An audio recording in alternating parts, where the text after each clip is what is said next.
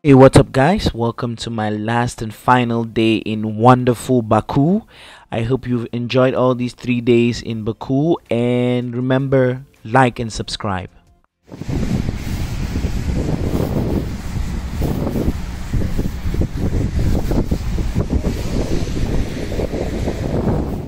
First stop, guys, we are at the Bibi Heybat Mosque.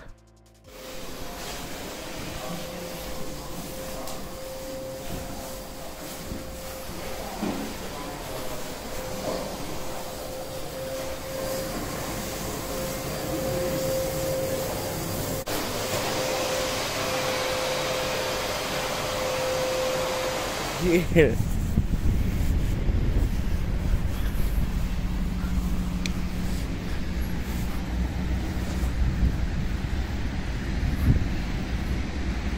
And as you may have guessed so far, Azerbaijan is a huge oil country. And after the quick stop, we are headed to Gobustan National Park.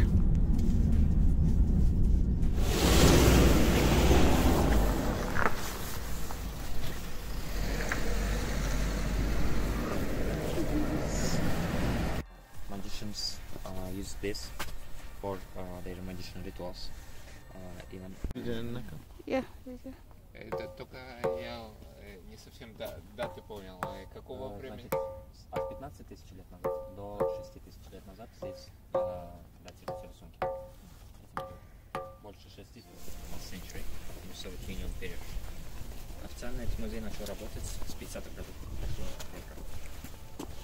Do you know what? As you can see, guys, all these rocks are covered in carvings. And they are between 6,000 to 20,000 years old. See, as you can see, was a million years ago. All this part was under the sea. That's why.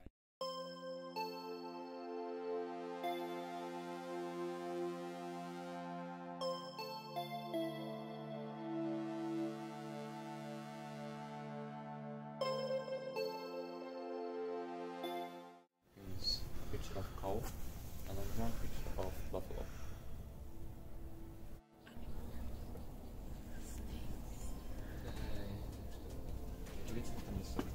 Это единственное.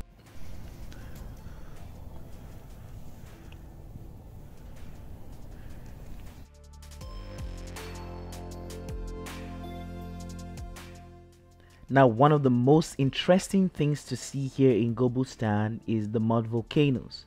Unfortunately, we were not able to see them because it rained. So my advice is you should come here during the summer.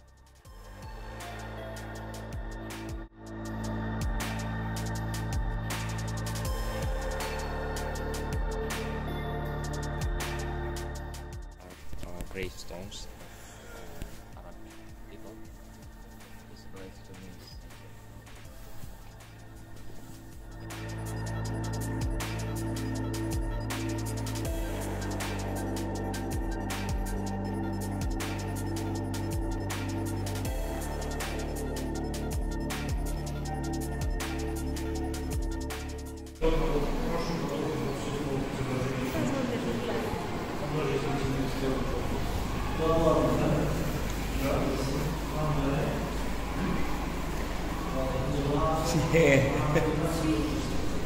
is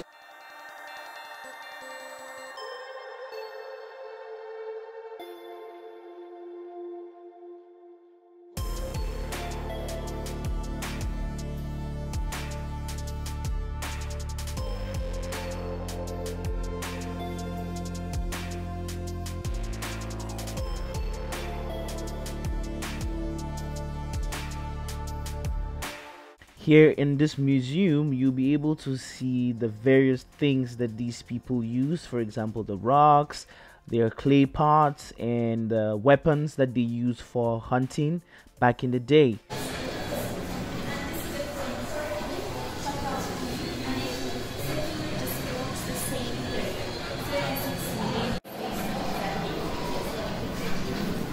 And then we proceed to a room where we were able to see life-sized sculptures of the people who used to live in this area.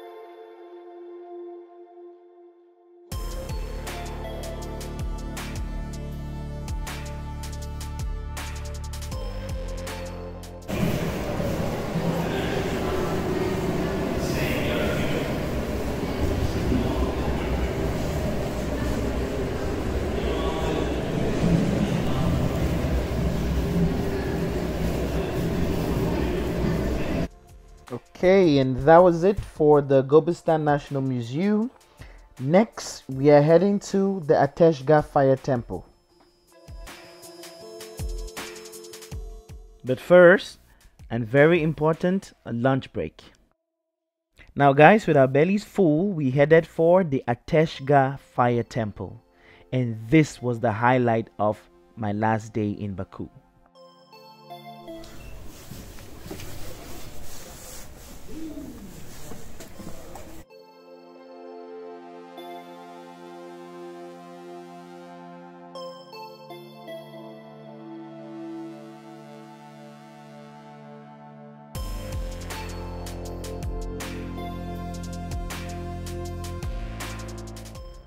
Now guys, it is important to note that when this temple was built, it was a natural flame.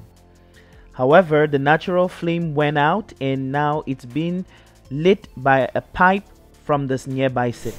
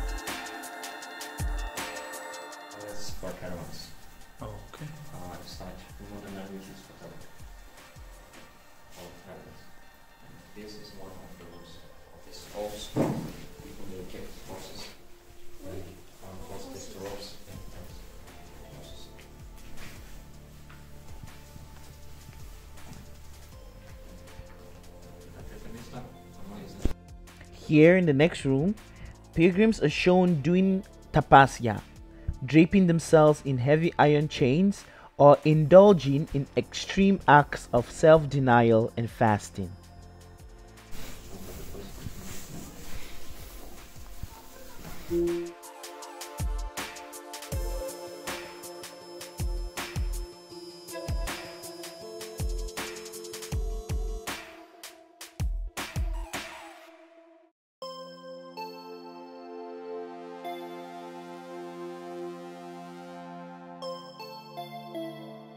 That's mostly it for the temple. It was a very lovely experience, and I learned a lot about Zoroastrianism. Next up, Yanar.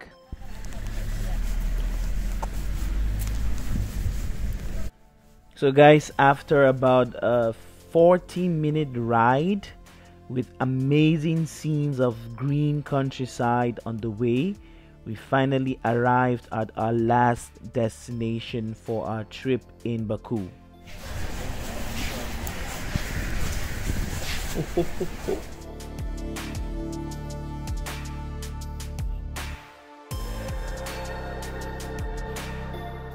Guys, this fire has been burning like this since the 60s.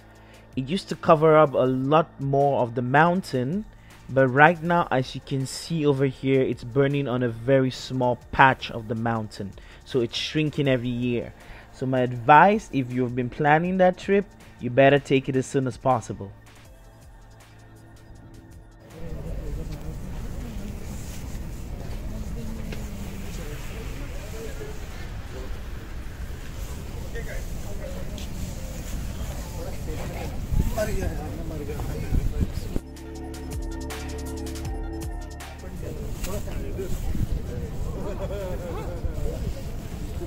You want?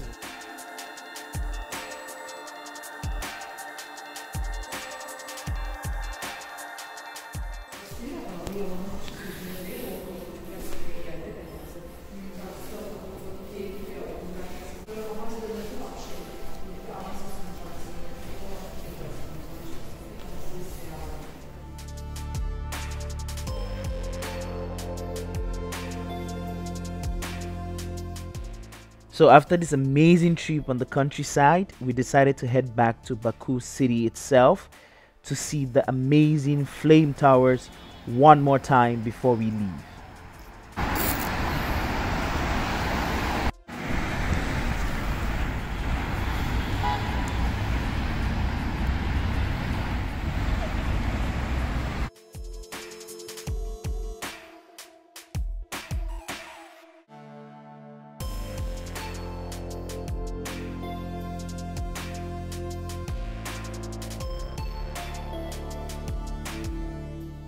Then we headed back down to Baku Boulevard, where the first place we saw was mini Venice.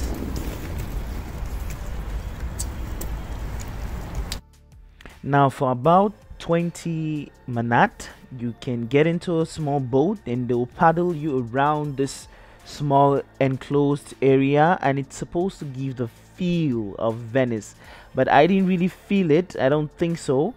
So let me know what you think, guys. Comment below.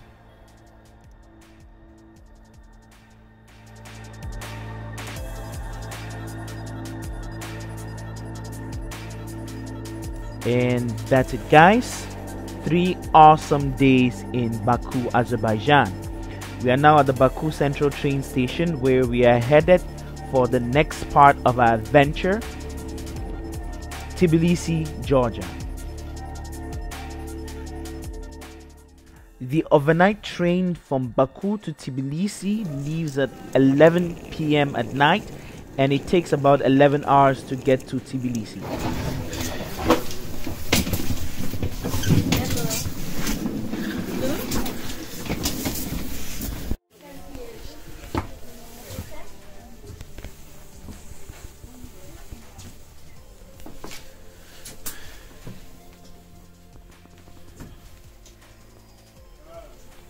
What?